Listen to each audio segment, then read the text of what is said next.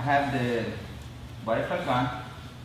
Every time I gotta try to get close to him, I'm concentrating on his hands. Even I don't need his hands, I concentrate on his hands because that's what you're gonna decide if he's gonna stop me to get close or if he's gonna really get close to him. So every time I try to get close to him, I try to do with his hands. Wherever his hands goes, I try to follow, you know what I mean?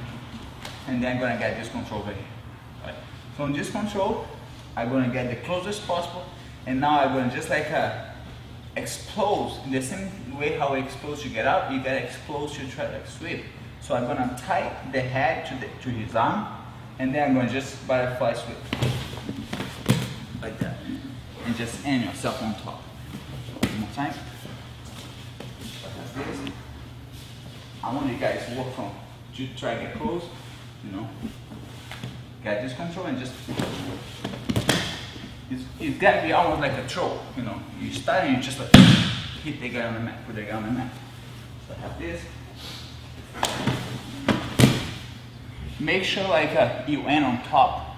Don't let it go away with you. So put your weight on top of it and try to get on the hook. No matter if it's like a half guard or in like a full side control, just make sure you try to get like on the hook to finish and establish the position. Never go like on your back, just land on your side. So I have this. You see how on my side, my back is like complete out of the mat and just get on top. I don't know if you guys realize, but even if you give them the hook for me, sometimes my option is not getting on the hook and just try like play this sweep from here.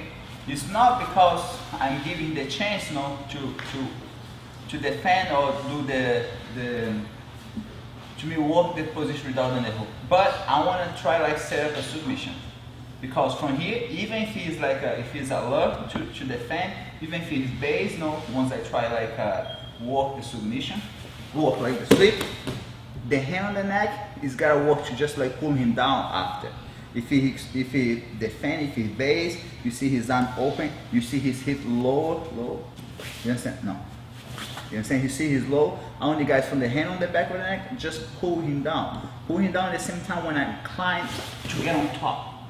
Once I get on top, the other hand's already around the neck. So this one, pull him down, bring me to the top, and the other hand just go around the neck. I was already lost his arm, so the hand from the arm go on the neck. The hand was on top, just like grab the first hand. First hand is the one who go under the neck. Second hand is the one who goes on top of the neck and on top of the head.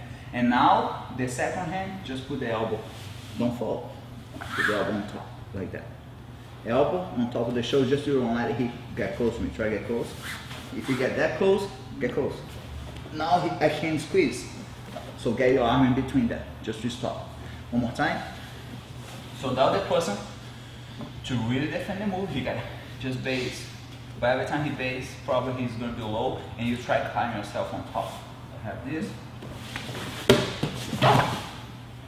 I get on top. Now I don't need this hand. I have my armpit. I have my chest on top of him.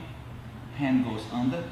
Now I falls back with the head from the same side of my first arm, and elbow goes on top. One thing, guys, from this position, a lot of the time now he decides to give the sweep, because he's feel the pressure, he give the sweep. You gotta trap him. You know, can you rotate the other way? So just trap after you realize that you really have the guillotine, just trap in the half guard. Don't let him give the sweep now. Now you guys know, you guys have something better. So try to get the guillotine, land on your back, and trap in the half guard after you have the guillotine. Don't trap in the half guard from the bottom, you know, if you don't have like a good position. So have this.